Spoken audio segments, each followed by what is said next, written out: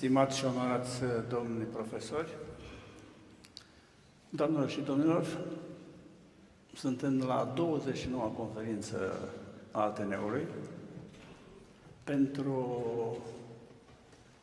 noi cei care construim acest proiect, este un lucru pozitiv și încurajator. Reușim în vreo 4 ani, aproape 4 ani, să facem cu o densitate onorabilă anuală aceste conferințe care îmi doresc să fie omologate ca un loc în care elita autentică românească să se poată manifesta, un loc în care elita europeană și elita mondială să poată să prezinte proiectele lor. Cred că am reușit.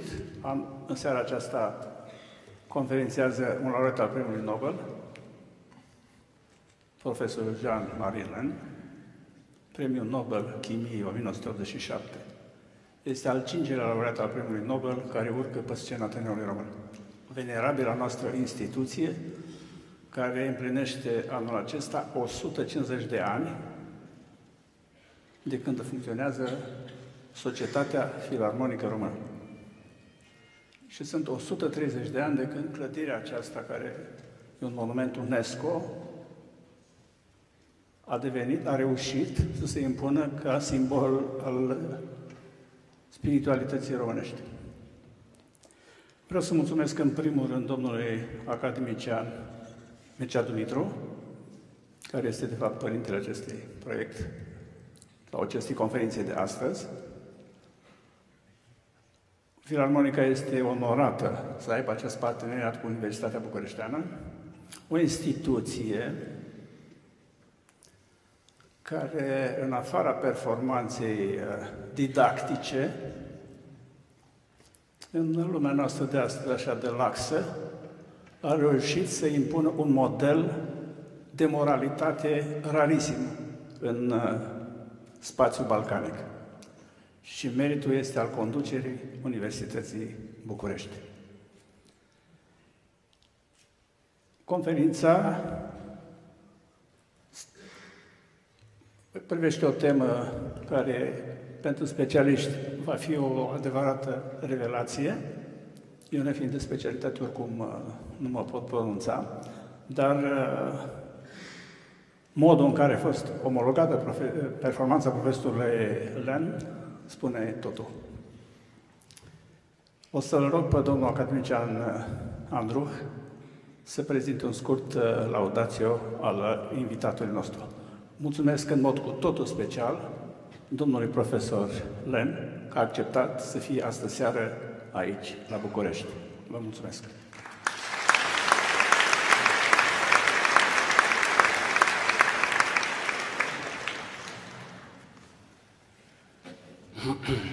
Bună seara! Ateneul Român este mai mult decât sediul Filarmonicii Naționale, mai mult decât un loc în care săptămânal au loc concerte.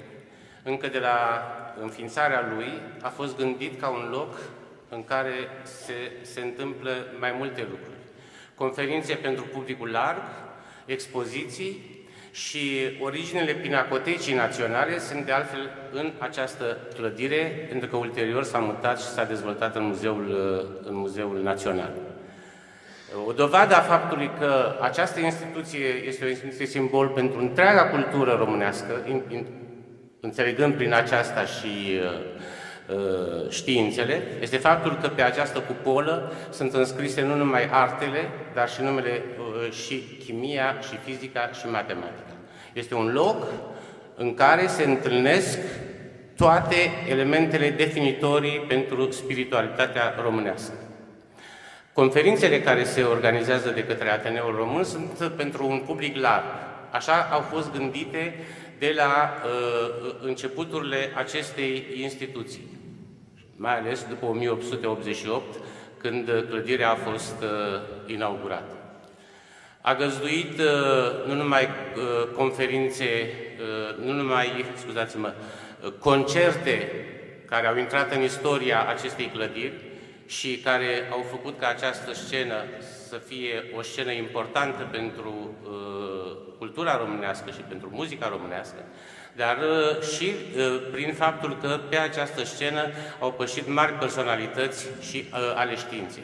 A spus domnul director că domnul profesor Jean-Marie Lehn este al 5-lea laureat al Premiului Nobel care prezintă o conferință. Mai e ceva de spus, pentru că în sală sunt în mod sigur și elevi de liceu și este bine că au venit. Că profesorul Lehn a creat o ramură a chimiei.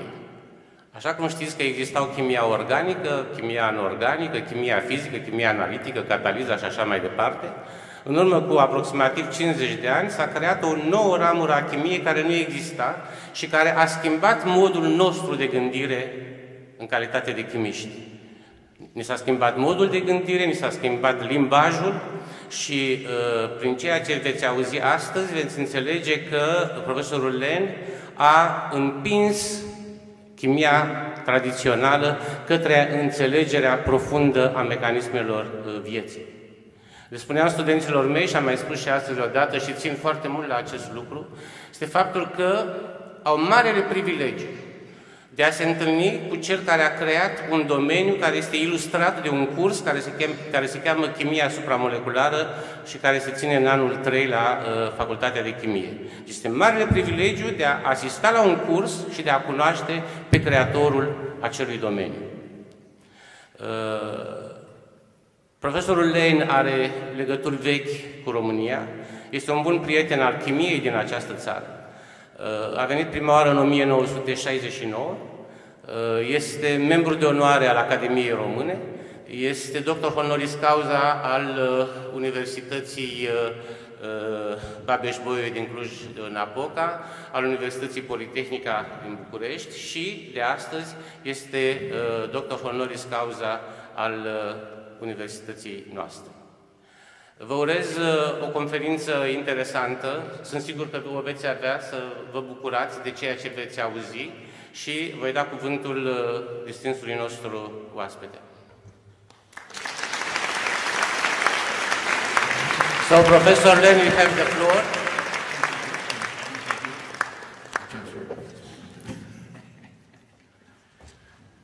You have the floor. Thank you very much for accepting the invitation to be with us. And I have to go over there. Yeah. No.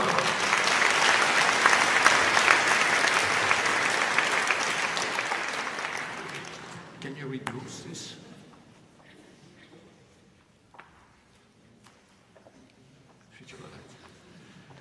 So you have, this is the nicest room I've ever been giving a lecture. This room is fantastic. It's the nicest one. And here is also a point where high technology and low technology come together, because this screen is very high tech, but you cannot use a laser pointer. So I have a low tech, which is the baguette, the baton over the conductor here. This is fantastic, huh? This is the way to do it here, you know? I should be a bit bigger, but it's all right.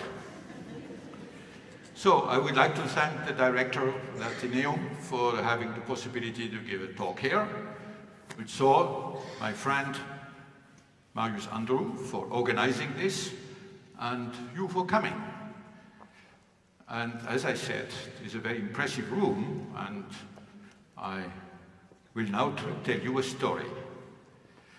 The story deals with steps towards life. It's an interesting topic, people are excited about, but then comes chemistry. So the enthusiasm goes down a little, no?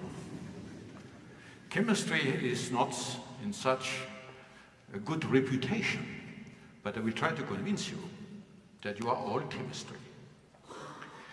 but in order to do that, I need to start very, very early, 13.7 billion years ago. Here. Our universe started with a Big Bang, 13.7 billion years ago. This was very brief. In 1 second it came here.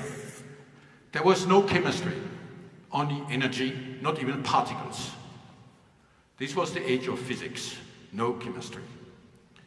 Then the universe cooled down quickly, and when it reached a temperature low enough to make particles, then to make atoms, then after, here we are 3 minutes after the Big Bang, and so we have 300,000 years. Chemistry starts about there, when the temperature is low enough to generate atoms which can go together to make molecules. That's the age of chemistry. But it didn't stop there, of course. Molecules began to be bigger and bigger. They aggregated together, defining compartments with an inside and outside. And this was all the way towards primitive cells. And at some stage, a new property appeared in ways we don't understand yet, but that is why we have steps towards life. And life on Earth started about here, and biology, the age of biology started. But it wasn't finished. At least on our planet, it continues further, and thinking appeared. This is the property why we are here. Without thinking, we would not be here. For me, thinking is even a more important thing than living. Many things live, but not so many think. And this is steps towards life and towards thought. Now, before I continue, I would like to point out one thing. Here, you know this person, the thinker of Rodin. And this thinker sits at the end of the screen. But the end of the screen is not the end of the evolution of the universe. The universe will continue. We are, as we are here, only a point in time and in space. There's lots of space everywhere. Time has been very long, 13 billion years, and it will continue. So if some people say, let's stop the evolution, impossible. The universe does not worry about us, it just continues. And so this screen will be going all around this room, and maybe in a few 100,000 years, somebody will speak here, and the screen will be over there, and there. So it will continue, and you cannot stop it. So we better take the resolution that we have to go with it, we have to make use of it, and not try to stop it and being afraid. Fright has never been a good way of doing things. Now, if we want to try to understand what is some parameters in this evolution, we can consider complexity and information in a region, a given region of the universe, as a parameter. And matter, therefore, as a function of time, has initially been divided, as I said, particles. Then it became condensed. Particles came together to make atoms, molecules, and then they began to be organized. The next step is to be living. At some stage, life appeared by mechanisms we do not yet understand, but we will understand someday, because life is based on molecules, on what we are made of. Then thinking appears. That's a complicated property, and which is even much broader, much more difficult to explain, but we'll get there. And maybe something else. Now, this question mark is a complicated thing, because it's very difficult for us to think beyond our thinking. I don't know. But you cannot exclude that there is something else there. But it's I think, very difficult to imagine what it can be. And this is the way towards more and more complex states of matter. Now a big question comes up, what I consider as probably the big question in science. What is it? How does matter become complex? What are the steps by which matter becomes more and more complex? And how can one go from an ordinary particle to a thinking organism and maybe to even higher forms of complex matter? To give an answer to that question, mankind, at least on our planet, and the other planets, there are probably people much more advanced or less advanced than we are. I'm convinced there is life in many places. So, mankind invented science to give an answer to that question. And if I concentrate on 3 areas of science, physics deals with the laws of the universe. These are the laws on which everything depends, which describe the evolution of the universe and which determine everything, how it happens. Biology studies the rules of life. They're not laws, they're rules. What is chemistry doing? You guess it, I guess. It's building the bridge. Chemistry has as a mission to build the bridge between the very general laws of the universe and specific expressions in certain regions, like our planet. So how do you go from thermodynamics, relativity, whatever, to an organism like this sitting in this room? This is an important question. But we have an answer to the question.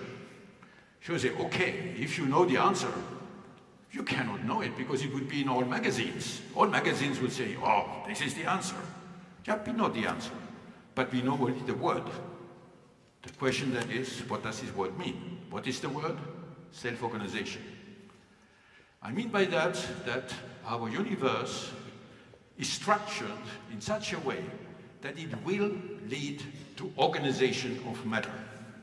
So self-organization is this property that our universe has to generate organized matter, and out of organized matter, life and thought. But can even claim one thing, that the structure of our universe is such that this is a cosmic imperative. As a conclusion of that, you must say, life is not an accident. Life is a necessity, outcome of the laws and the structure of our universe. Now, how does this self-organization work?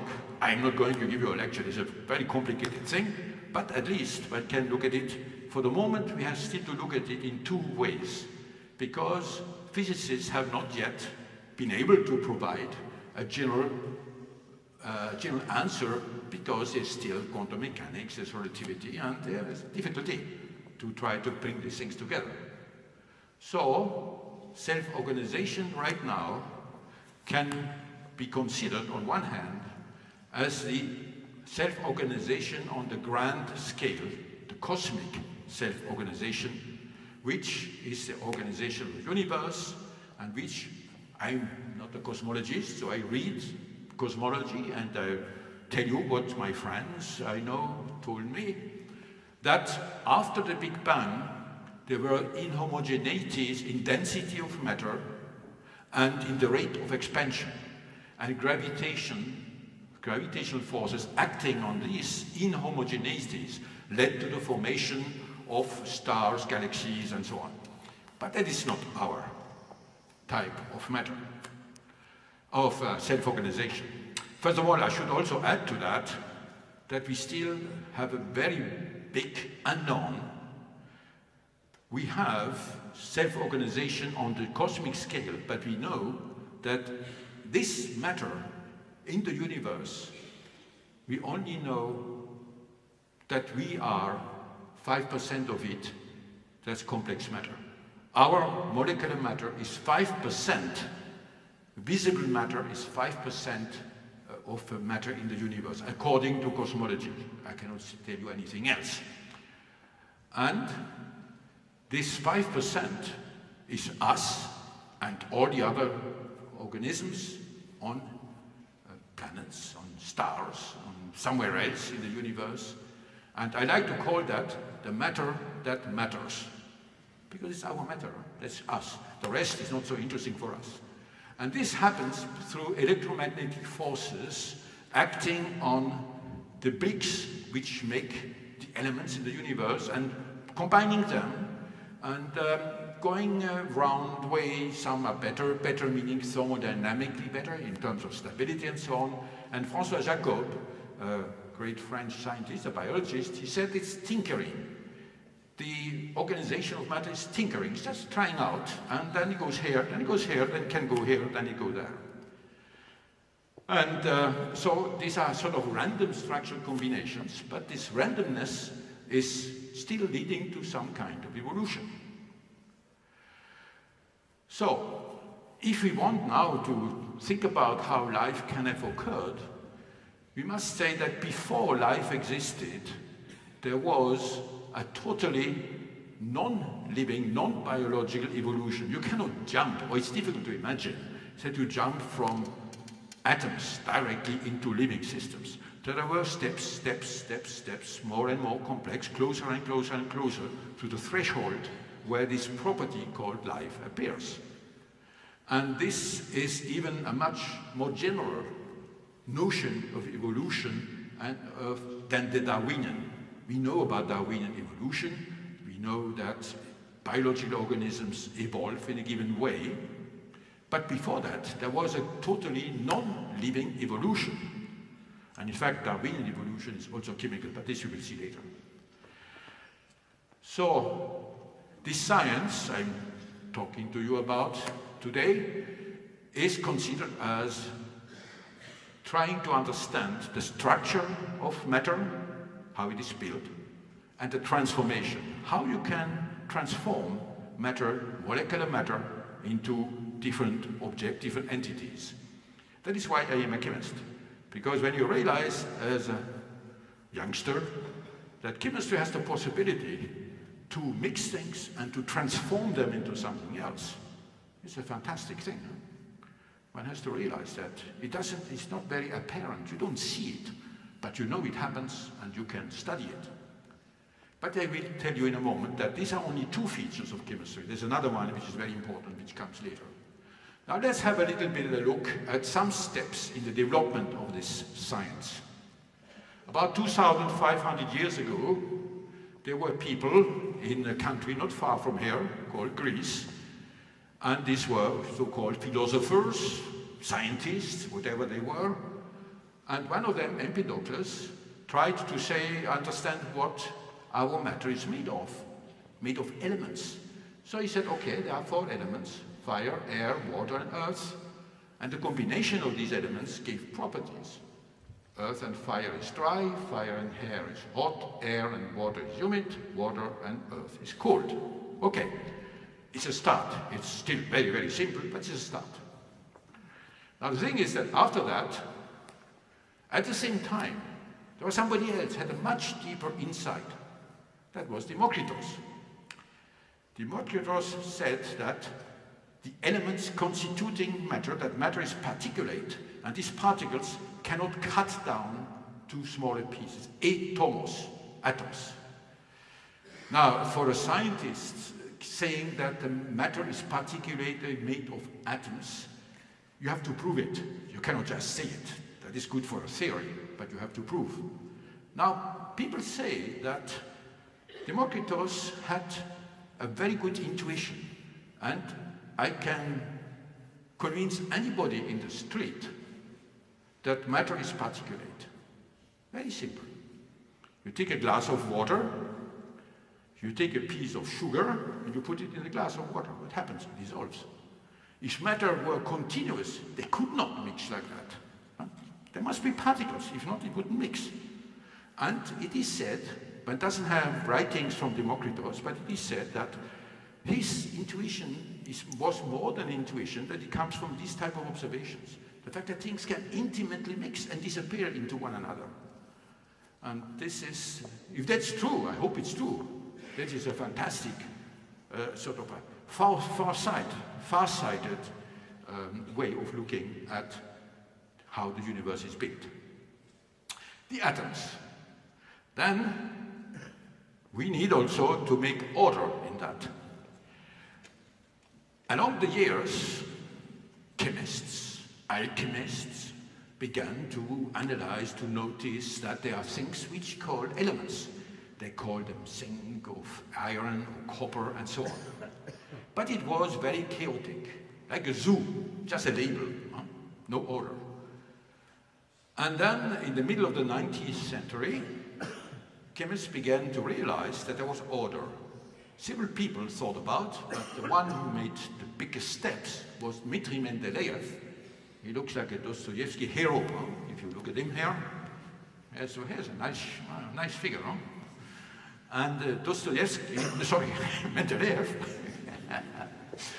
published in 1869 what I consider one of the most famous and important papers ever written in science. Here it is, in German. German chemistry was the very, very strong chemistry, on the relation, translation into English, on the relationships between the properties and the atomic weight of the elements. Dmitri Mendeleev, Zeitschrift für Chemie, 1869. And he had realized that according to their atomic number and to their properties, you could classify them, put them into columns and in rows of elements which had similar type of behavior, properties. And sometimes it came out that there was nothing there. So you put a question mark. And he said, when we find it, and it was found, of course. So Mendeleev had a very deep insight, and he was courageous. He was sticking his neck out and saying, look, these things, we don't know them yet, but they will come. And of course, they have been found. So this is a very, very important paper, and I will show you what it is now and what it became. That table is the periodic table of the elements, but nowadays it looks like this. Now, be careful when you look at it.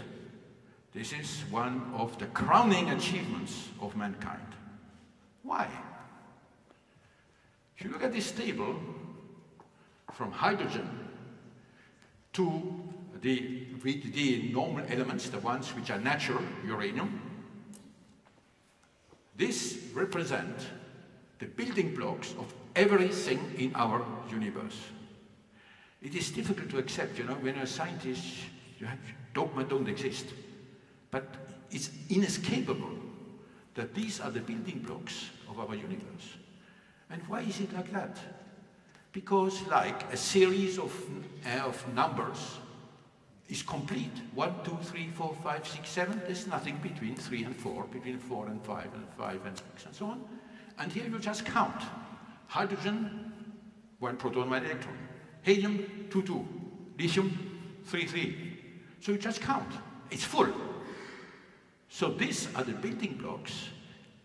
Everything in the visible matter in our universe must be made of.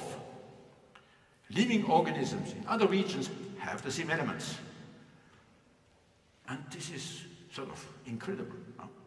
You sit before a table which tells you that there is something happening 1 billion light years away. Still that. It's this table. I'm sorry, nothing else to tell you about. That's the way it is. And it is really, when I see that, I'm sort of always knocked to the floor, because you say, come on, this has been realized. So when you get depressed, especially for a chemist, you look at the table and say, oh, we did something. And indeed, this is the playground of chemists. Chemists are like children playing Lego. The Lego are these elements, and we play with them. We put them together, we cut them apart, we build nice buildings, we make an Ateneum out of them, and things of that kind. So that's the playground of chemistry. So this is now, these are the bricks of matter, the one we are made of. What about transforming matter? Here I can cite Lavoisier, who said, rien ne se perd. I'm sorry, my Romanian is inexistent, but French is the closest I can come to Romanian. Rien ne se perd, rien ne se crée, tout se transforme. That means, in fact, that you have elements, you mix them, they are still the same elements, but they are rearranged and they make all kinds of interesting chemical objects. And this rule is the basis of the chemical reaction. Without this, you cannot do chemistry. This rule is that the elements are conserved, but they are rearranged, recombined. So after having looked at this, let's now ask another question. Is matter just a composition? Just so much carbon, so much hydrogen, so much oxygen, so much nitrogen, and so on.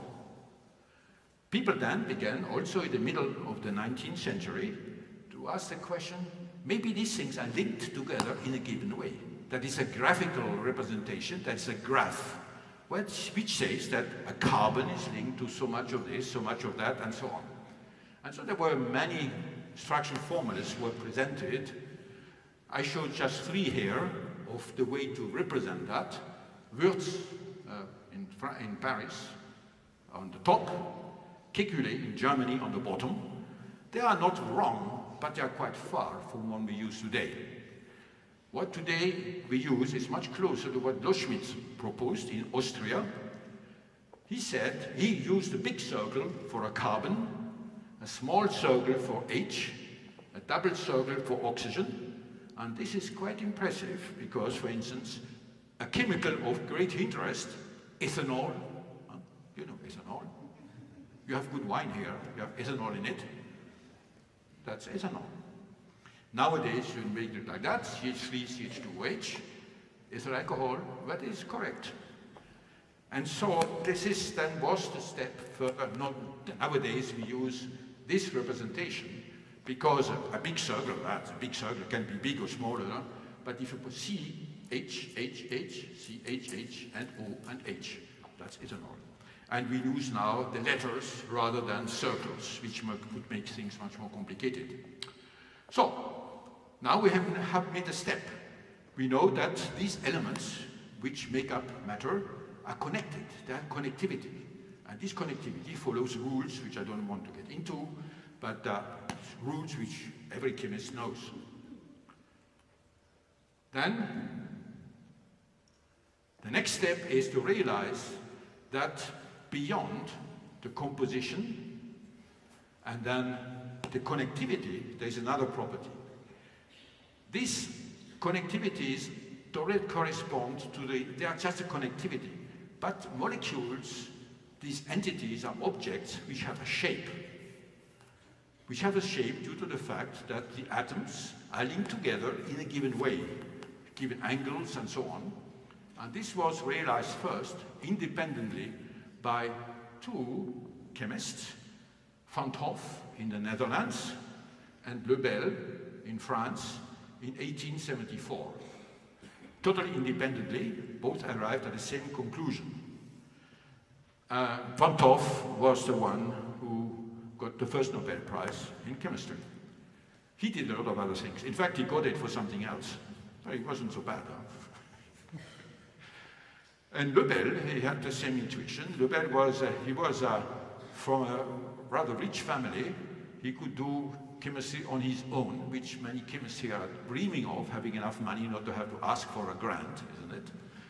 And he had, his family was the owner of the first oil wells in France, in Alsace, in Pechelbronn, and with that money he could go around, and he worked with Wurtz and so on. Anyway, there's now one more property I must cite, in addition to this shape of molecules. Since we talk about life, there's one property which molecules have, which is a very important one in living systems. That is what Pasteur first explained, what is called chirality. Chirality is the fact that molecules can be like a left hand or a right hand. That means the image with one another respect to symmetry plane.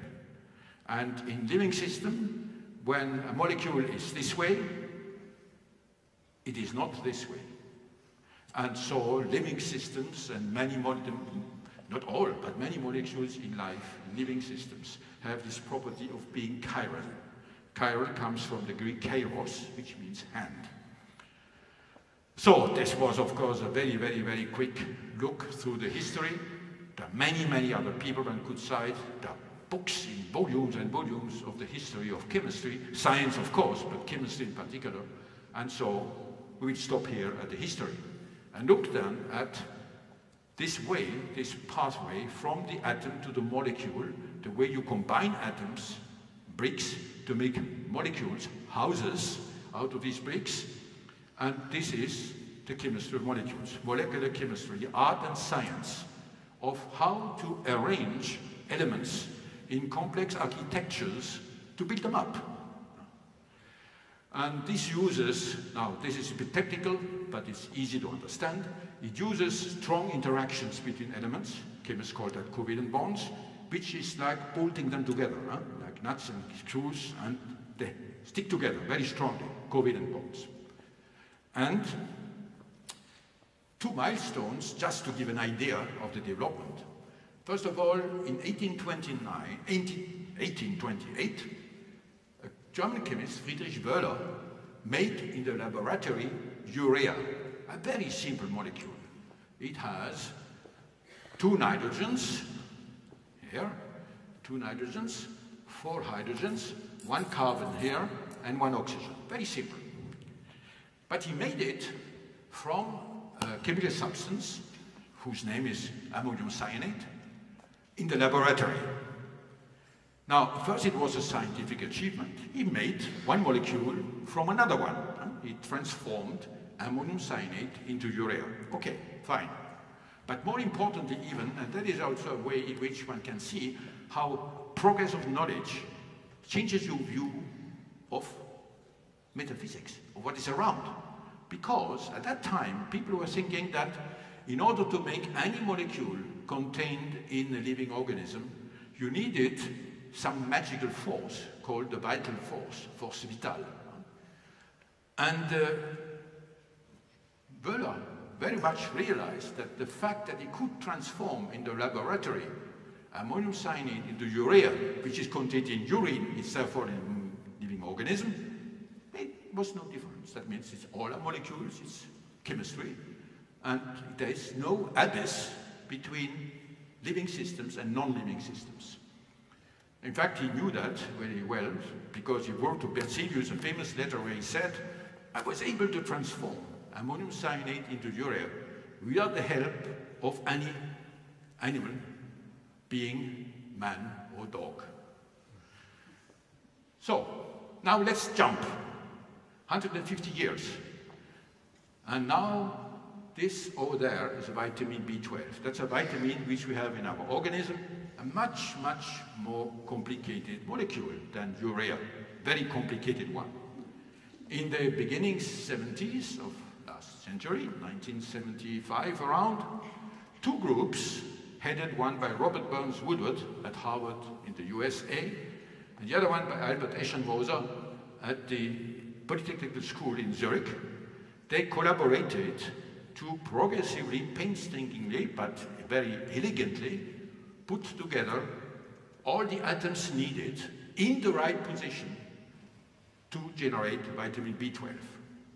It took about, I have not exactly the number, but it must have taken something like 20 people for 10 years. That means, let's say, 200 years altogether to make this.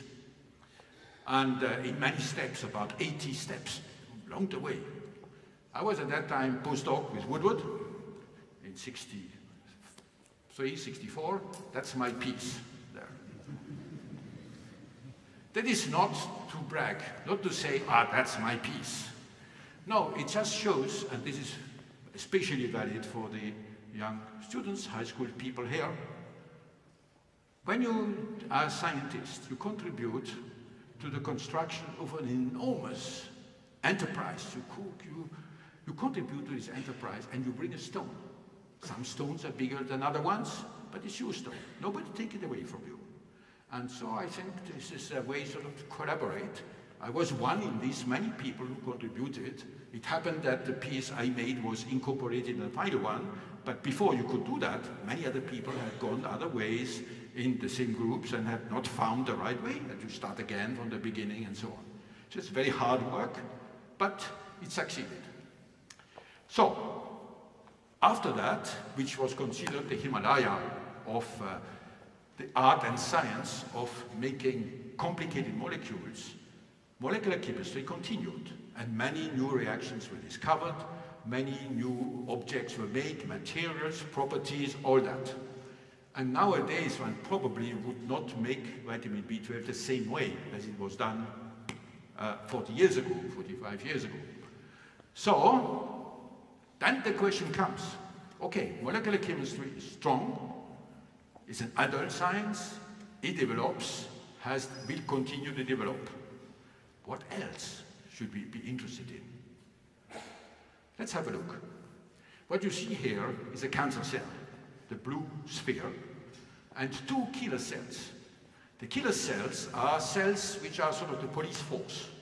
They go around your organ, as you're sitting here, they go around and try to find out what goes wrong. And if they find a cell which has gone wrong, a transformed cell, they have to destroy it. But they should not make a mistake. If the killer cell makes a mistake, either it does not destroy a cancer cell, or it destroys a healthy cell. No good. How do they know? Here you have a white blood cell, artificially colored in rose, and the blue dots is HIV virus particles. When the HIV virus particle hits the white blood cell, it can infect. What tells the virus that it has reached the goal and now can go into the cell? So something must happen between these bodies. These big things, big compared to a molecule, are made of a membrane, and inside is what is inside the cell. This membrane defines the object, and in this membrane there are molecules sticking in the membrane, and it's the touching between the molecules present in the killer cells and the molecules expressed by the cancer cell, which tells the killer cell that guy is a cancer cell. And then it can destroy it. That means something very important, that the chemistry happening in a molecule is succeeded by a chemistry of what happens between molecules. And this is what we called supramolecular chemistry, a chemistry beyond the molecule, which deals with what happens when molecules get together, when they talk to each other, when they touch each other. It's like a population, and that is why I sometimes call that molecular sociology. What do molecules do when they get together? They love each other, they hate each other, they act on each other, and so on. And there you use another type of forces. Okay, for physicists it's all the same, the forces. But for chemists, we call them differently. They're the ways in which objects sort of touch each other and sort of are able to have an interaction with the other body. And the three main features which were studied over the years were how do molecules recognize each other, how can they act on each other to react, to transform one another, and how can they carry somebody or another type of molecule through a membrane like a cell membrane. Recognition is the basis of that. How do molecular objects recognize each other? And this is very, very important, because all biological functions start with a recognition at some stage. Because molecules have to know what to do, and you would not exist if there would not be a recognition process at the beginning which tells the molecules where to go, what to do, and so on.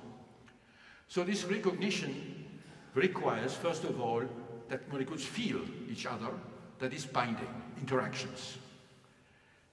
But that is not enough. Go to in the street, somebody tells you, yes, you go to the airport, somebody comes and you want to know the person. You need information to recognize the person. So, for molecules to recognize each other, they need information. Without information, you have no recognition, which means that chemistry also involves information. And one way of figuring this out, of proposing how it works, is that there is a sort of a complementarity in shape, in geometry, and in interactions. The way they interact, as most of you certainly know, plus attracts minus, plus repels plus. Very simple. Of course, nowadays we know it's much more complicated, but the basis is correct. And the simplest way, the simplest strong image, very simple. There's a take-home message, if you remember that. You know a lot of things. Like Schloss and Schlüssel. They have to fit together like a lock and a key.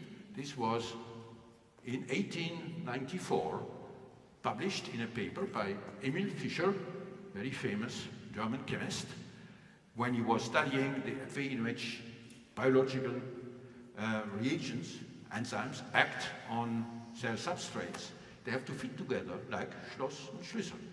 And here is Emil, and he got his PhD in Strasbourg, 1874. At that time, we were German. We had these wars in the past. We had too many wars in Europe. I hope that now we are Europeans. So we annex Emil Fischer also to Strasbourg. So, the most important recognition process is this one. You are not a tomato. Why are you not a tomato? Because of that. Why is a bacterium not an elephant? Because of that. What is it? It's the genome of living organisms. And it's, for the chemist, it's a trivial object. It's much simpler in terms of its structure than vitamin B12 in complexity. It's a long, long, long strand of rather simple chemistry. There's a sort of a sugar-like, and then you have a phosphate, and it's just a long, long chain. But then in this chain are sticking letters. Chemists have given names to these letters. This group here is adenine. This group here is guanine. This one is thymine, and this one is cytosine. For a chemist, these groups are very simple. It's a simple object, a simple chemical object. But these four letters write the genome of all living organisms. It's a very, very long strand, and the sequence determines the information present. Seems very simple. Why not more? Why just four? Possibly because it was enough, and we come back to that. Now, something else about steps towards life. If you look at one of those letters, adenine, one realizes that it is just 5 HCN molecules linked together. You can see here, they're a bit rearranged, but you have, for instance, HCN, and you will rearrange a little. It's 5 HCN. HCN is present in interstellar space, adenine is present in interstellar space. So all these molecules can form one another. And it's sort of astonishing that there must be a reason that there may be HCN, there's a lot of it, and it made an adenine, and adenine, once adenine is formed, okay, then something else happens, some water, then you get guanine, some other transformation, you get the two other letters. And the result of it is that you can very simply, from very simple chemistry, in fact, terribly, trivially simple compared to what we try to do in the labs now, deduce the molecules which make living systems. Now, how do you read this information? It's not enough to store it, but you have to read it. The reading is just by touching. The letter adenine, A, interacts with uracil or thymine by 2 points of interactions, represented by these little dots. Guanine and cytosine by 3. What is that? 2, 3, 2, 3. A binary system. It's enough. And again here, possibly the evolution just was happy with that. 4 letters, 2 combinations, that's enough to store and to read. And it's quite possible that maybe there have been attempts to introduce other letters, like now some chemists are doing, artificial letters into genomes, but perhaps it was very chaotic, and you needed more recognition pieces and so on. So, 2 by 2, 4 letters, 2 pairings, it's enough for working. In fact, our computers, they just do the same, 0, 1, 0, 1, huh? Very simple, binary system. So chemistry is not just the science of the structure and transformation of matter, but it's an information science. The molecular information is stored in the molecule as such, the shape, the nature, the structure, and this is processed by touching, which is supramolecular. So the storage is molecular, the reading and processing is supramolecular. Now, how did we come to that? What brought me to this thing? My initial motivations, you will be surprised, had nothing to do much with that. I was interested in neurochemistry because, you know, the nervous system is what makes us. Huh? Without the nervous system, we are bacterium perhaps, but we don't go much further. We don't discover E equal mc squared. Huh? When you are bacterium, it's not known in the societies of bacterium that they have found, or they have solved an integral or so on. So neurochemistry seemed to me as one of those fantastic goals. And, but you know, as a chemist, you wonder, how can you gain the field like that? It's very complicated. You may have to start your studies again. But there was something. The propagation of the nerve influx is in fact relying on a rather simple type of activity, which is the action potential. The action potential is what brings information along the nerve axon, and it relies on changes of concentration of 2 rather simple chemicals, sodium ions and potassium ions, which go through the membrane and then propagate along the nerve. So, that seemed very interesting. That seemed for a poor chemist something one can deal with. And so the question was, can one selectively bind, catch, and carry sodium, potassium across a membrane? How can one do that? And using Emil Fischer's type of approach, if these 3 are keys, if the middle is the lock, it's quite obvious that the red key fits into the lock. So, one says, okay, let's play the game of locks and keys. It didn't historically, I mean, the way it developed, it wasn't exactly like that, but I tried to sort of rationalize it. So very many studies have been done in many laboratories trying to understand what recognition occurs, how I can build locks for keys or keys for locks. And among the simplest object in 3-dimensional space are spheres. And in the periodic table, the Mendeleev periodic table, there is one nice series of spheres which are the alkali middle cations, where sodium and potassium are sitting there, and sodium chloride is kitchen salt. Very trivial kind of stuff. So sodium and potassium are close to sitting next to one another in this series of 5 spheres of same charge, 1+, but of different diameters. And so the question was, can one make locks for these keys? Can one bind selectively and transport these ions through membranes and therefore perform spherical molecular recognition? So that's a long time ago, in 1967, 68, 2 of my PhD students made these cages on top. This is the lock, so to say. It's a cage which has a cavity, like a lock at a door has a cavity where the key goes in. And these are designed so that it has a cavity which is sort of spherical and can then pick up the spheres. That's why we call them cryptans, are crypts, and cryptates is the object formed afterwards. So the smallest one is good for lithium, the smallest cation. This one is sodium, this one is potassium. This work was done by Bernard Dietrich and Jean-Pierre Sauvage, and he got the Nobel Prize just 2 years ago for something totally different. So that was an interesting start.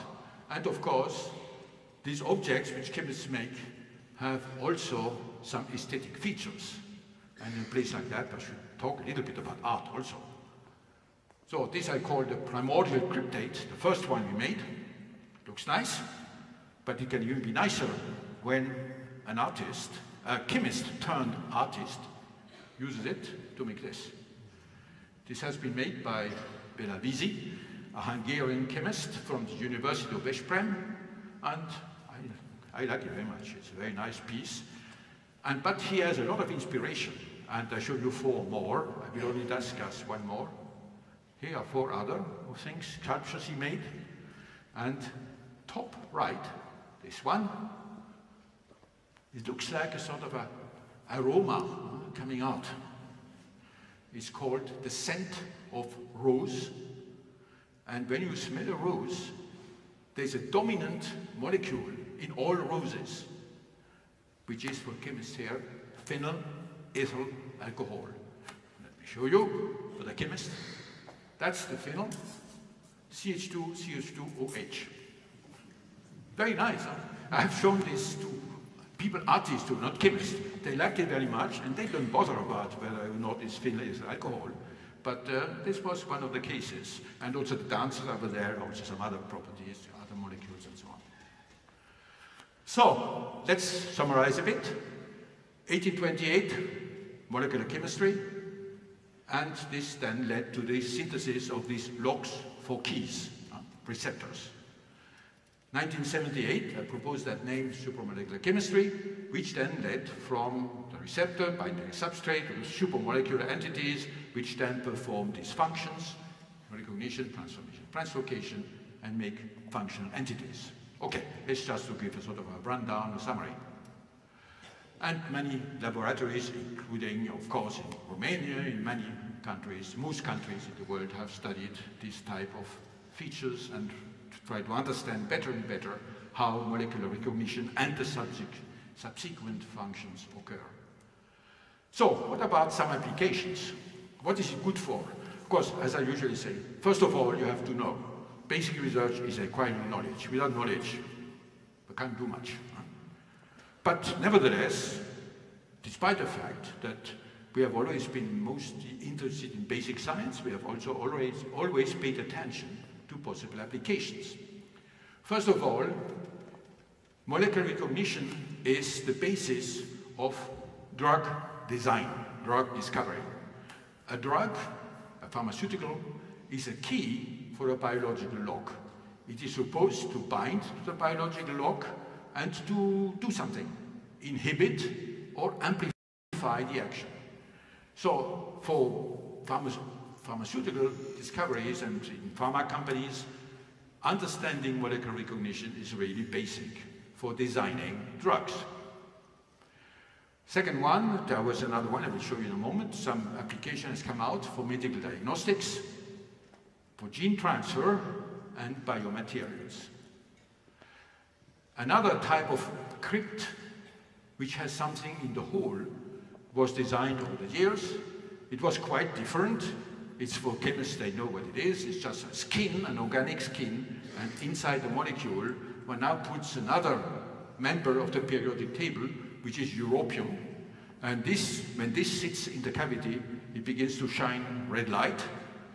And this can then be used as sort of a nano-sized bulb, red bulb, you can attach to immunoproteins to make detection systems for different kinds of sicknesses. And this is then a medical diagnostic apparatus which was developed by Gérard Matisse at CIS-Bio International, a French startup which has now changed name and so on. Now it's called CISAN, and that is this apparatus which is used now in many hospitals, about 1,000 of them being used in hospitals. Now, the third property of interest is to help objects go through a membrane, a barrier. And this is a way in which you can pick up selectively substrate and help it to go into a cell. We had studied that quite extensively in the beginning of the 1970s, and then we have dropped it because we had done quite a lot of things. But then came up again, later on, this idea that what about gene transfer, to modify genes. And what does it mean? It means that you want to take a piece of DNA, a section, a piece of DNA, a gene, and help it to go into the cell, so that in the cell it can go to the nucleus and then undergo all the kind of processes that occur to generate finally the protein, the end product. And to do that, there are two approaches. One is biological, using viruses, but that I don't want to get into. And the other one is to make synthetic molecules capable of enveloping the DNA piece and help it to go into the cell. DNA doesn't want to get into the cell because it has to cross the membrane. The membrane is like a soap bubble. It doesn't like to have these polar things which are water soluble to go through. And so you have to make compounds which can help the piece of DNA to go into the cell. And this is interesting and has been studied by many groups for biotechnology and also for gene therapy. Now, gene therapy is now a process which is advancing quite well, but it is also important for biotechnology. In other words, for doing something which some people jump up when you talk about genetically modified organisms. And here I want to state very strongly that genetically modified organisms are here to stay and will be used more and more, and there's absolutely no danger. And all these frightened people who run around and say, don't modify genes. Genes is just a piece of Lego. And you work on it, and you can transform, you can express other genes, you can repress genes, and new technologies have appeared.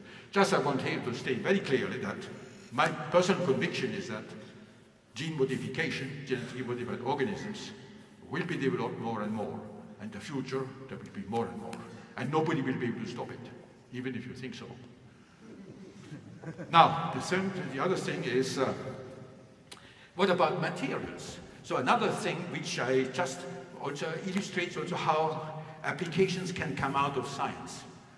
We had, in 1990, proposed a new class of polymers, which we call supramolecular polymers. That kind of polymers coming from supramolecular chemistry. And it took, well, it was developed, we developed it, and some of the people, especially a laboratory in Holland, that of Bert Meyer in Eindhoven, and so on. It developed quite well. And suddenly, in 2013, I got an email from the CEO of Xeltis company, a small company, which had developed supramolecular polymers into biocompatible polymers, which could be used for the surgical treatment of children having a severe congenital cardiac malformation.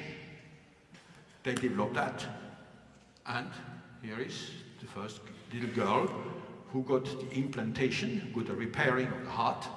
That is Dominica, and Professor Leo Bokeria, a well-known surgeon in pediatric cardiovascular surgery in Bakulev Scientific Center for Cardiovascular Surgery in Moscow.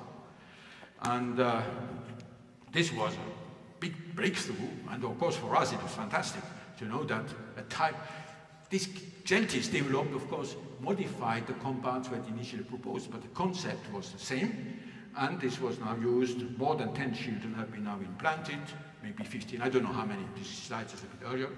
And more recently also they have developed heart valves, which have been implanted, maybe now more than what is shown here, 2 in Budapest and 1 in Krakow. This is a more difficult thing than if you have just an implantation of a wall in the heart. This is a static thing. But valves, they have to work, and it seems to be fine too. It's more complicated. Anyway, so this was very nice, and made us very happy. Furthermore, you realize that it took 23 years to come from the initial paper which described these classes of compounds to an application in this case. Of course, sometimes it goes faster, but when you want to introduce something in a human being, there are a lot of steps to go through, and it takes time, it takes money, it takes people who are convinced that they can bet their shirt on it, You have to bet their shirt at some stage. You don't know where you are going. And you have to find also the surgeon who is ready to do it.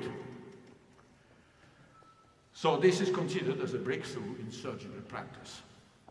Now, another property of these supramolecular type of materials is that because the connections between the pieces, the components, are rather weak, non-covalent forces, if you cut them, they can reform. And here is a transparent film, which you see here, transparent film.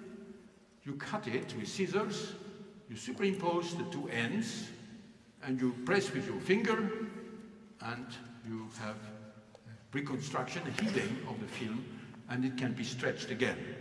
And this is also an area where this supramolecular type of properties can be very interesting, making self-healing materials. Now, let's go back to the main line, which is, what about self-organization? Because my conviction is self-organization is driving the universe. It's driving the organized universe. So, once you understand better molecular recognition, you can hope that you can design systems which will progressively build up and spontaneously on the basis of the interactions between the pieces. And this then asks the question, can we make systems which self-organize? Systems which are able to generate a more complex entity from the pieces which go together and then develop into a structure of higher complexity. This is done sort of you try to put information in the molecules, you try to understand how to do it, then how you can read this information on the molecular, supramolecular level, and then to try to have the use of these recognition patterns to get self-organization and to have information-controlled complex architectures.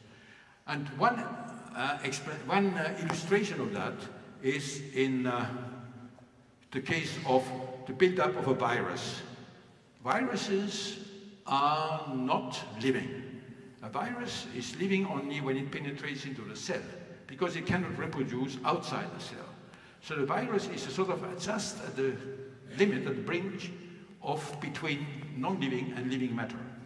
And if you look at one of the viruses, the first one which was well understood, the tobacco mosaic virus, it is a construction of a sort of a tower, helical tower, built of 2,130 protein subunits here, and they are shaped like a piece of cake, and they are shaped so that if you put them together, they have to do this, to go around, and so they progressively build up, build the tower.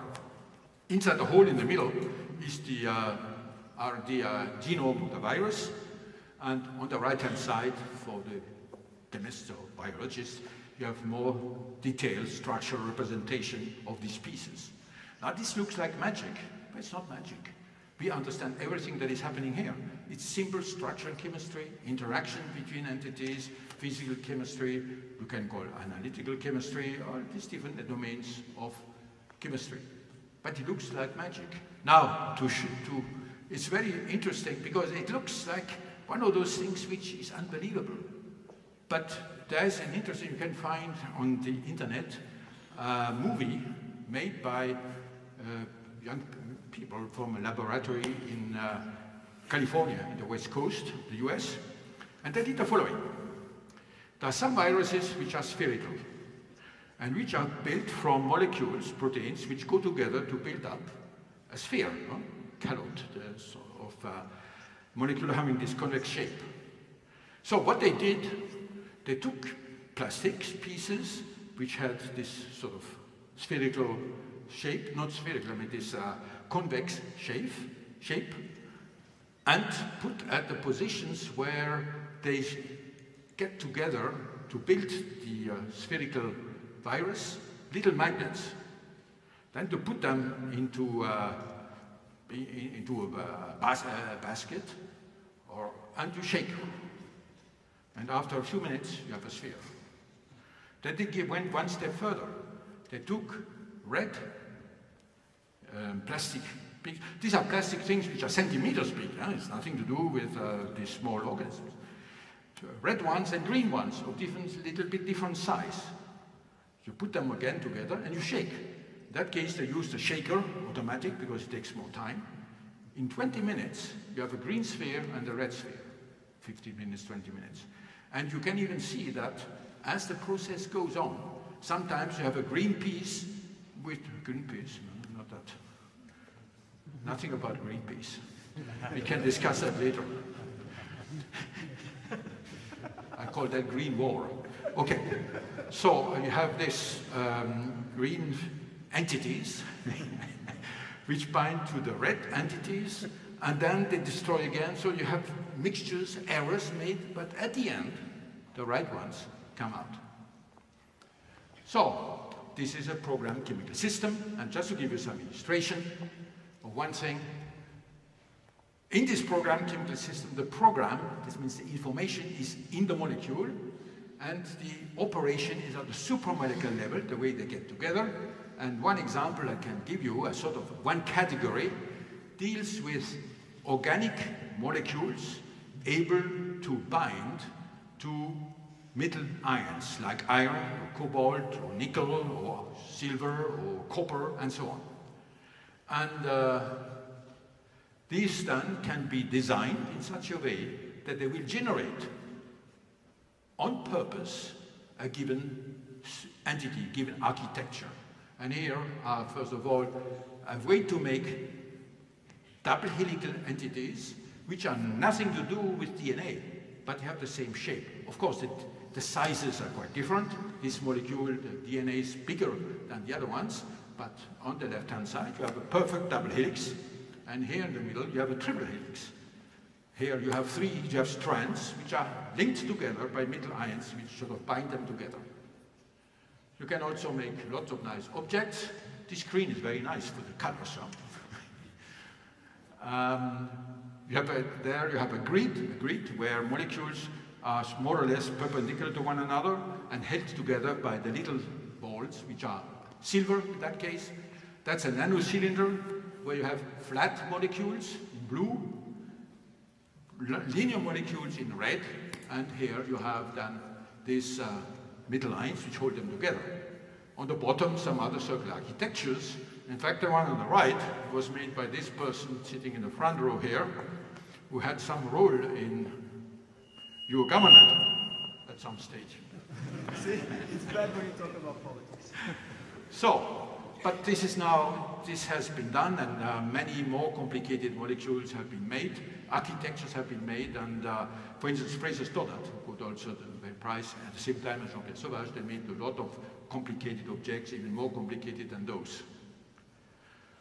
So, this type of approach, where the system generates order, so to say, organization, can also be of great interest in nanoscience and nanotechnology, because you program this organization, and so you can progressively come to more and more complex objects stepwise, but if it's well designed, you can at least hope that it can be done successively on the basis of how it's constructed. So each step will prepare the stage for the next one. And therefore, you can hope that it will be possible in the future. It has also already steps can be done, but in the future, to go from the need to make fabrication to self-fabrication. In fact, it's an easy way to convince you, although we are very far from it. The best computer we have is the one between our two ears. That's the best computer still. Maybe it will change, but for the moment it's still the best computer. It's self-organized, you don't make it. So we have to understand how this works. And in 100, 200, 300 years, I would like to come back to see how it works. So, self-organization, let me just give you just a hint on what we are doing now to see the next step, because we have steps towards life. So we have recognition, they get together, you control that. If it works, if you can understand better, you can make these simple self-organizations where you design the bricks, where they get together the way you want them to get together. But then the next step is to make the system make it able to select the pieces it needs. And this is done self-organization with selection, where you have a bunch of different bricks, and the system is able to select from this diversity of shapes and structures the ones it needs to build up its final architecture. For that you need diversity in the building blocks, but you also need something important, dynamics. You don't want your objects to do this and stick together, because maybe the combination is not correct. That means you don't want the first collision to be too stable. So it has to go out and explore the possibilities that exist and then lead to the final compound. This then led to the development of what we call, in this, maybe for your horrible name, constitutional dynamic chemistry. What it means is the following.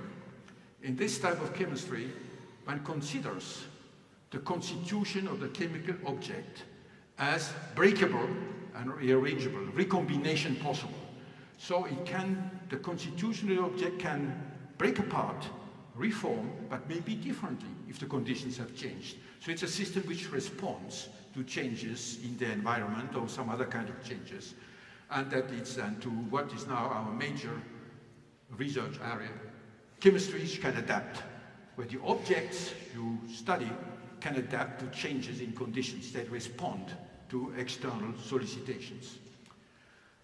So this is then also used for new ways of searching for biologically active substances. That means for drugs, you can make dynamic nanostructures, dynamic materials, which can have these properties of being self-healing, responsive, adaptive, and so on.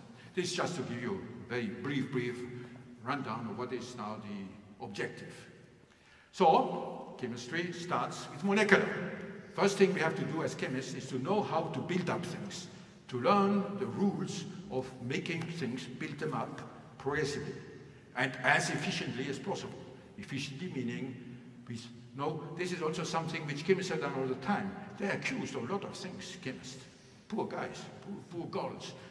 Because, you know, we have always tried that, to have the least use of matter, the smallest use of energy, and the lowest loss of material. So this has always been the goal of chemistry. And indeed, this molecular chemistry is developing and tries to obey to these, let's say, to these rules, making it more and more efficient. Supramolecular chemistry comes next. You study how things get together. Then this gets organized. I have shown you some of that. Then dynamic, they can break apart, come back, break apart, come back, recombine, and so on. Then adaptive, and of course other steps come later. At such stage, there are steps towards living matter. Now before I finish, I would like to make some general comments. Chemistry is a science where you want to understand, of course, what already exists, the molecules of nature. But you can also make molecules which never existed. That is why one can consider that the essence of chemistry is to create novel expressions of complex matter, entities which never existed. Of course, it's not very impressive, you don't see this thing, but you know it's a new thing which has never been made before. So the book of chemistry has to be written, not just to be read. And the score of chemistry has to be composed, not just to be played. So chemistry has creative power, which again I can sort of represent by a piece of art. Again, Rodin, I like this guy very much, I like his sculptures, you have seen that already. Rodin, as you can see here, the hand of the sculptor expresses out of the stone a sculpture which is not in the stone. The stone doesn't. No, the stone has nothing to do with the sculpture. The hand of the artist makes it. And so, in this way also, chemistry is the art of matter. It's the art of making objects which did not exist before you conceived them. This is, in fact, not so recent, because somebody who is considered as an artist, a scientist and an engineer, Leonardo da Vinci, wrote a very strong sentence where nature finishes to produce its own species. We are part of that. Man begins using natural things. This, we can now say, it's a periodic table of the elements. Natural things are the elements present in the universe, in harmony with its very nature. This is the laws of physics. No? These are the way things get together. The laws which control the construction.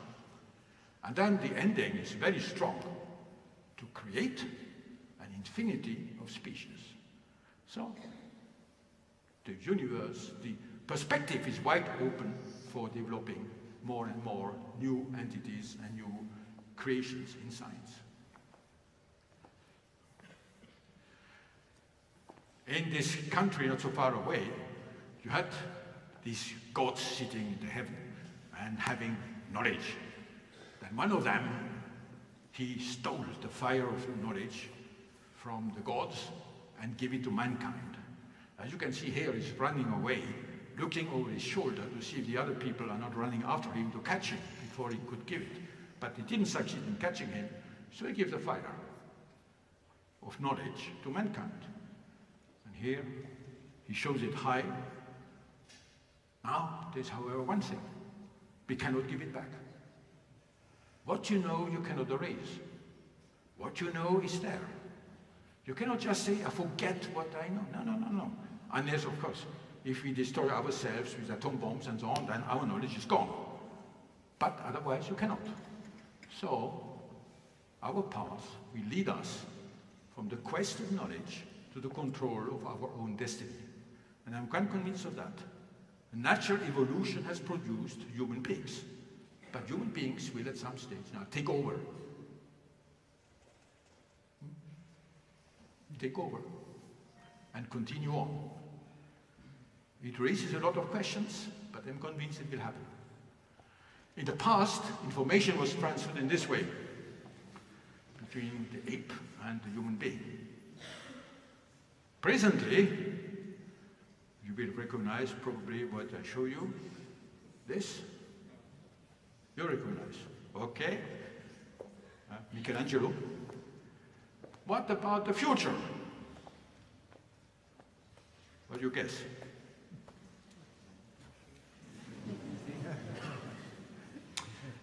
It's a bit joking, but it's not so joking.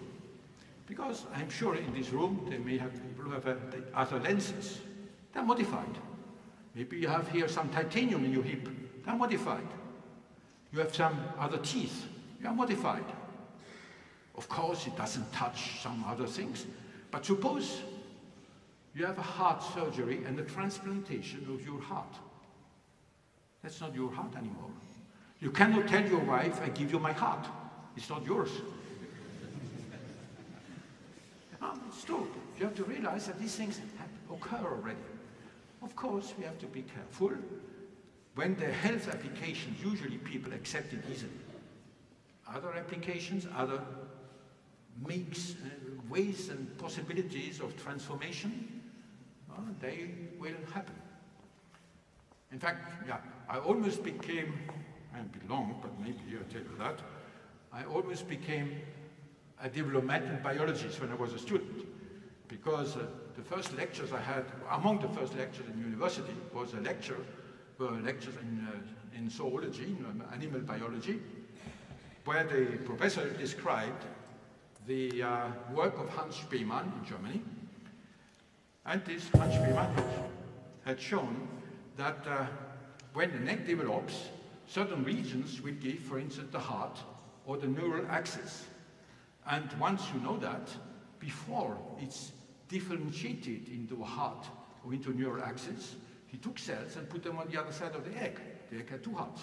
The animal had two hearts. Of course, it didn't live, but they were functional.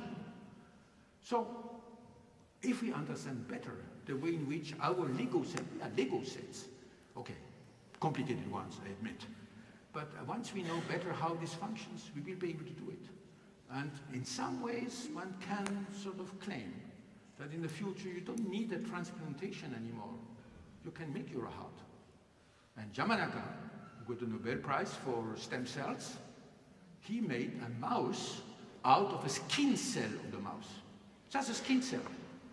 Didn't need to have a female mouse and a male mouse. Skin cell, you make a mouse. Because all the genetic information is in the skin cell. But of course, because of development, it's repressed, it doesn't express itself. So if you can de-repress it, you have again all the possibilities. So, I have not said much about mathematics. Let me conclude with mathematics. Here is this, as an interesting, has a nice hat, and he looks sort of deeply into his matter. This is David Hilbert, a very famous mathematician. He is buried in Göttingen. Here is his tombstone.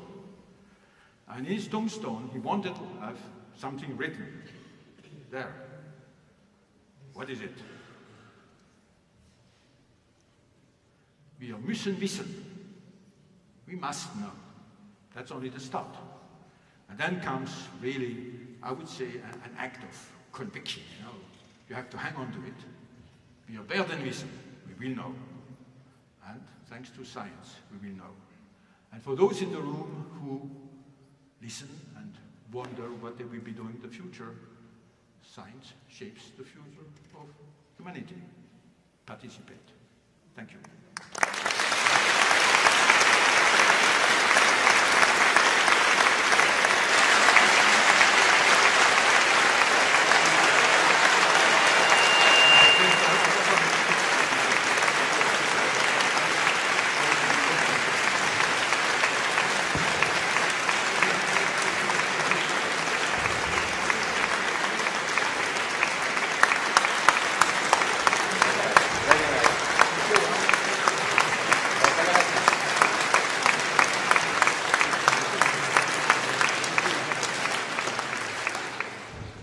Thank you very much, Professor Lehn, for the beautiful lecture.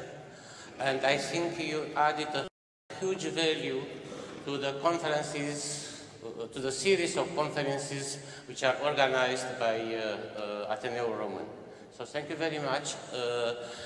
People enjoyed everything you presented here. And I think we will take several questions. Not so many, because probably you will offer... Stop before me. Yes, and anyway, probably you will you have a surprise for us. I open the session for questions from the audience.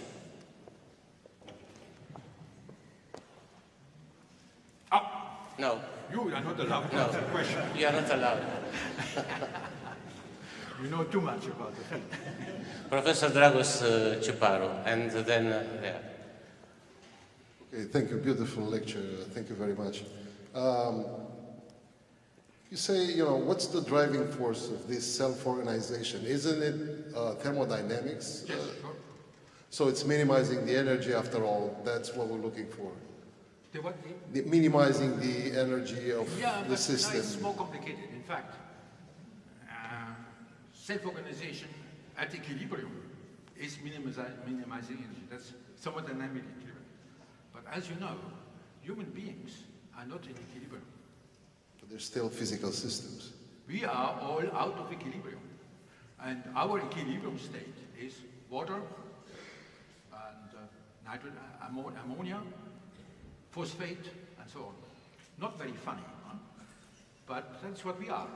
Our thermodynamic equilibrium is this kind of very low-grade chemicals.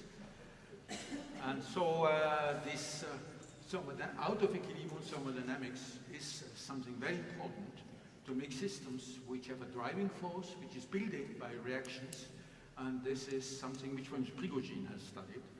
And this is in the future, it is very important to try to implement it also in systems like that. The ones I showed, we have now also some systems which are out of equilibrium, but still very sort of primitive out of equilibrium. And okay, there are other people who are pretty good and they develop. And young people here, time you start. Huh? Professor, thank you very much for your very, very interesting lecture. I have the following question. You mentioned that you started thinking about supramolecular chemistry starting from neuroscience. What about smell? The Schloss und Schlüssel rule, it's not the key to explain smell. No, it is. It is. It is. The smell is an interaction of molecules with a receptor. And then they have to make a signal, and it's not simple, but artificial noses have been made for detecting specific, what you might call a smell.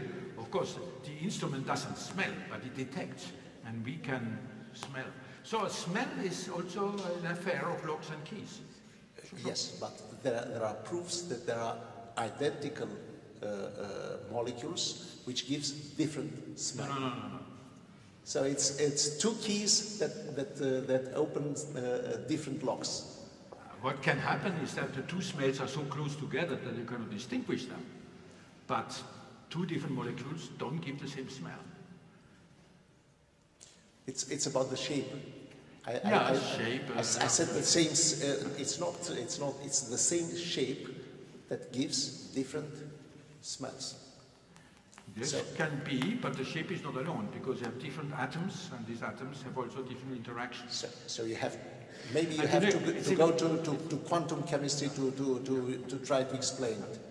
Yes, if you want, but it's even a bit more complicated because if you have, let's see, a smell of a rose, as I said, is phenyl alcohol dominant, but the roses smell differently, a different rose. And that is because there are other small molecules around which excite other receptors, and so it's a much more complex process because there are many interactions occurring, and then the smell is somewhat different. So, other questions? So, I will take probably the last question.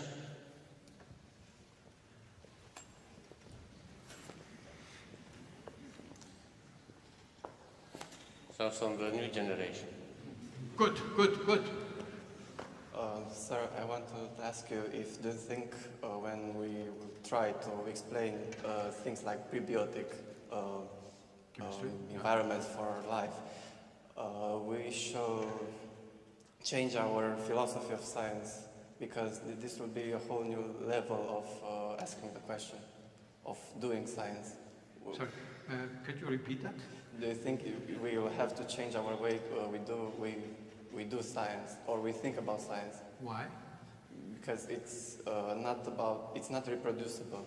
It's not like we will be able to reproduce life from scratch. No, it is reproducible. If you have the same conditions, the same thing will happen. And the prebiotic science, the problem is that we can, and a number of laboratories working on that, we can have an idea and test it. In other words, see if a given sequence of reactions, which one can do in the laboratory, follows a pathway which can lead to more and more complex entities. But we cannot prove that that is what happened, because we cannot go back. Yes, we neither can go back nor reinvent it from scratch. We can't go neither backwards nor restart the whole life system. No, we cannot go backward because it's... okay, maybe someday you can... maybe if we understand better how certain features of life we still don't understand can be generated, then we can make another form, but not necessarily ours. In fact, ours exists, so I don't think it's too interesting to do it again. It's to invent new ways of doing it. Thank you. Yeah, there are a lot of interesting questions there. Let me just, I want to make another comment. How can self-organization and this complexity lead to new properties? And the simple example I usually take is the following. It's very simple, but it sort of gives a step. If you are a single molecule of water, H-O-H, water, in the gas phase, a single molecule cannot boil, cannot freeze, has no properties like that. A glass of water is still water, but it can boil, it can freeze, it has a refractive index, it has a viscosity. What's the difference? The molecules interact. So the simple fact that the isolated molecules have become a glass of water and the interaction between them has given them features which do not exist at the level of isolated molecules. So you cannot reduce the higher property to the level, but you can deduce them. From the properties, this is what now people call emergence. New properties emerge when complexity gets bigger. And this very simple case of a liquid which can be transformed into a gas and back to a liquid, this indicates that new properties appear by the simple fact that you have a condensed phase. Now, we are very far from a brain, of course, but it is a step which shows that new properties appear which do not exist at the level below. Okay? There's another question. Lady, let's have to take that one. Thank you very much, Professor, for the wonderful presentation. I would like to ask you a simple question. Do you think that this complexity of the elements and molecules will generate the same kind of intelligence? The same kind of intelligence or life? I mean, do you expect that on another planet the same elements will generate human beings similar with us? What is the driving force to the intelligence, to the thinking? It's an excellent question. It's so excellent that one cannot answer it. But what I would say is the following, is that I am convinced that there are so many exoplanets, so many where probably there are the same conditions as on Earth, that if one restricts the search to these planets, there's a good chance that there will be organisms made of the same type of molecules. As I said, the atoms will be the same, no way out. The connections between the atoms will be the same, no way out. But of course, depending on conditions, there may be other molecules, information storage. You know, it's difficult to be simpler than 4 letters and two pairings. Very difficult. How do you make it simpler? I don't see exactly. It's the simplest. So on other planets, there can be living organisms which are different from us, but they will be based on the same type of physical properties. Now, what about intelligence? Now, this is very far from that. First, you have to define what is intelligence, and you have to, first thing is conscious. How are you conscient? And I have a good friend, in fact, he got the Nobel Prize in 1987, Suzumu Tonegawa, and he is now working in neuroscience, and he we had a big discussion last year, 2009, 2016, I guess, and about what is conscience. And okay, there are things coming out that conscience is probably a state of molecular circuits which make them talk to each other. But you know, we are still far from that. But I'm convinced that life can exist, and very, very probably exists in many places around. We are not the only ones. We should be modest. But we are not so bad.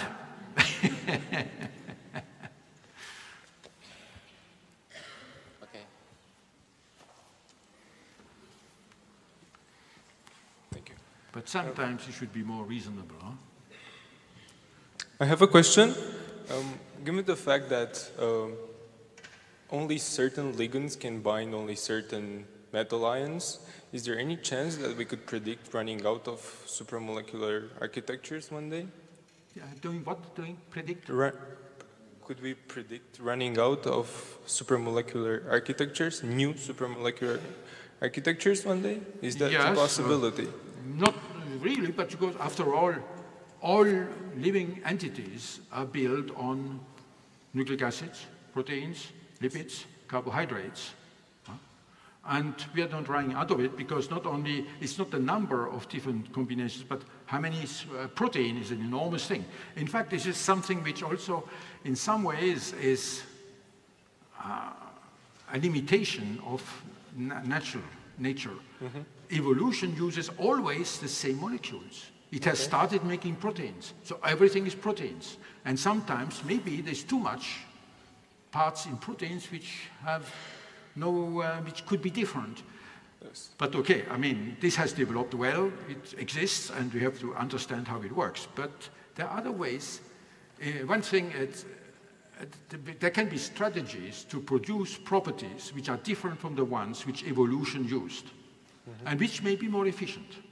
And isn't supramolecular chemistry one of them, somehow? Yeah, it's one part in science. Well, again, we have to be modest, huh? We have just a step. Just a step. Thank you very much.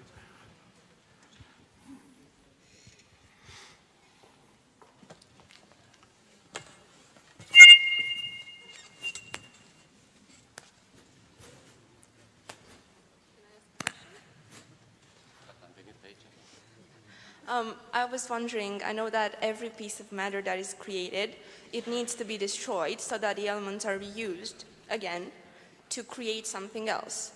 If we keep evolving and we create superorganisms, they might reach immortality, so they cannot be destroyed anymore. So what would we do with science after that? It would be like a flat evolution of science, because we cannot do anything more to make it even more I don't get your evolved. point exactly.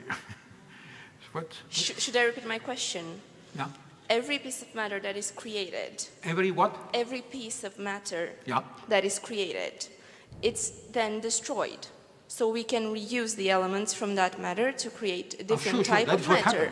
That is yes. what happens. If we create superorganisms, they might reach a point of immortality. They can't be destroyed anymore. If we would create superhumans, that would have super... Yeah, I mean, this is a bit science fiction. Is so it it's science not my fiction? domain, really. Why? But it's true that things are created from other ones. And in fact, you know, I mean, that is all what we're doing. We are eating salads or rabbits or other things, and we feed on something else because we decompose it and reconstruct something else. So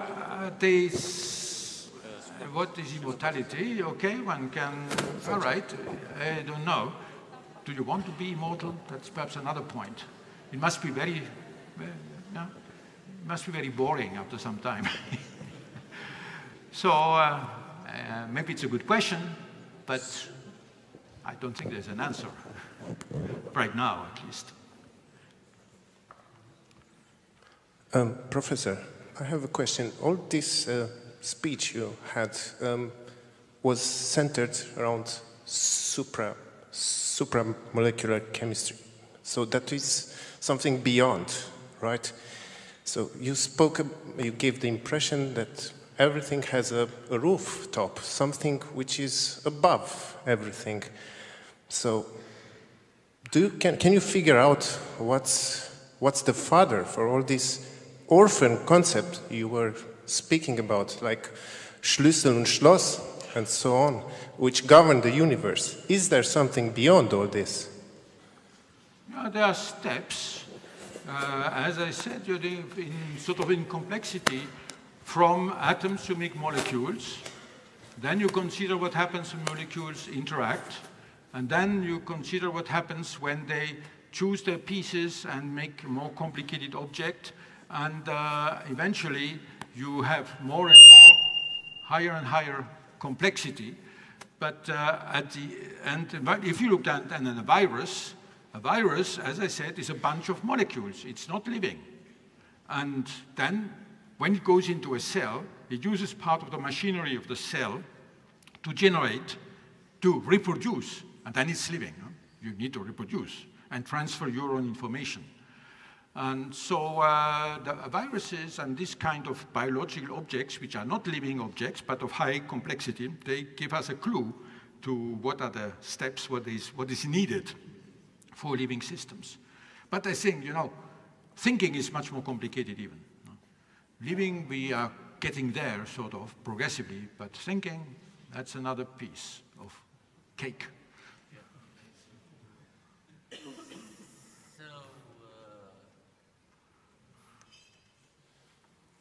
I will be kind enough to allow Daniel Funeriu to ask the questions.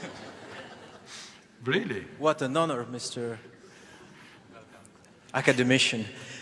Professor Lehn, I have yes, having gone through all the chemistry over the years, I guess there's an important question which not only me, but many people think about. What do you see the role of a scientist in a society to be? Because it is obvious for all of us that historically we run from phases where science is bringing humanity forward, but then obscurantism comes back and then science slips forward again. So we are always evolving between these two cycles of humanity. And I, for one, would very much like to hear your comments about what you think today is and shall be the role of a scientist within the society. Yeah, you know, mankind is not as advanced as the brain can be. And we still have the old brain, the paleo brain, and when that takes over, then we react like low-grade animals, not too good. The role of science, I would say, we are scientists are technicians also. They are competent in what they know how to do. They are biologists, they are physicists, they are chemists, and so on. But the approach is what science can bring, and I hope it will bring, but it's an act really of hope, that it can bring to society the rational thinking, the fact that you try to go beyond, down-to-earth emotions. I have nothing against emotions, but emotions should not lead. Emotions can be very easily sort of completely taken away from the final goal. And so emotions have something to do with chemicals. When you get angry, that's adrenaline. Huh? Discharge of adrenaline, you get angry. Transmission of nerve influx, all this is are molecules. So one has to learn that it exists, and we have to try to use the scientific approach, a sort of rational thinking. But it should not only be rational, because then you have music, although music is quite rational too. Science has a very important role in society in trying to have an approach to life where you think before you run into it. And there's too much. If you look at the fact what he said, obscurantism comes back, it is true. Lots of things where people get afraid, where people think that it's time to stop this. And let's take vaccination. Some people don't want vaccination. Genetically modified organism. Some people don't want genetically modified organisms. But all this hangs together, and you have to, and we have in France now introduced the precautionary principle into the Constitution. This for me is terrible. Because what is a precaution? If you, people who like it, they will contest it. But my view of that is the following. You stand on one side of the street, you won't go to the other side of the street to cross.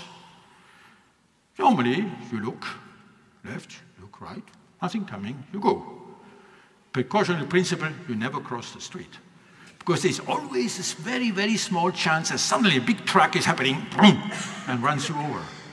And this makes me also think that the worst invention of mankind, the most dangerous, is the invention of the wheel.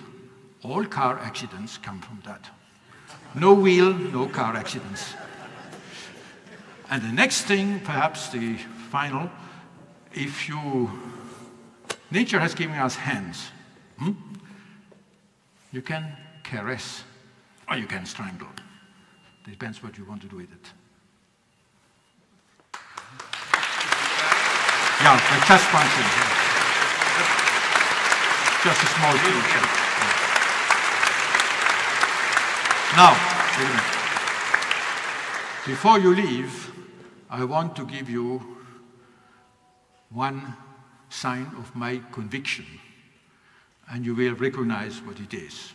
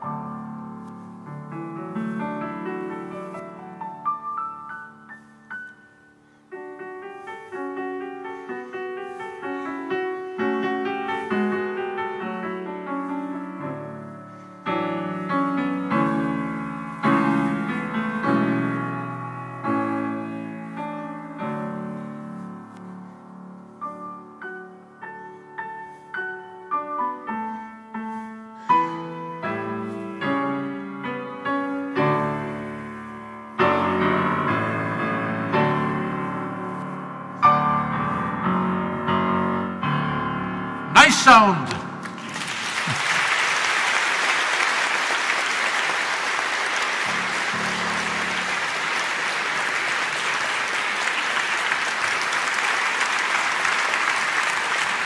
So you got what you wanted?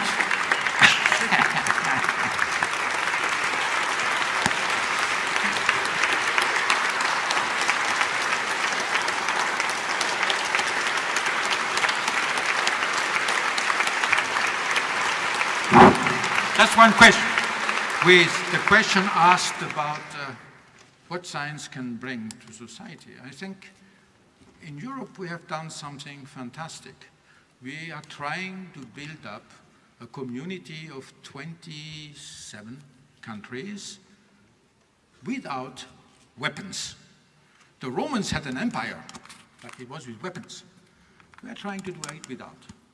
So I think we should all try to do this, to get together in a peaceful way, trying to understand each other, keeping our essence ourselves. Romanians are not French, and that is very nice. Huh? We have different cultures, but we should learn that we are trying to build up something which has never been realized before that in the history of mankind.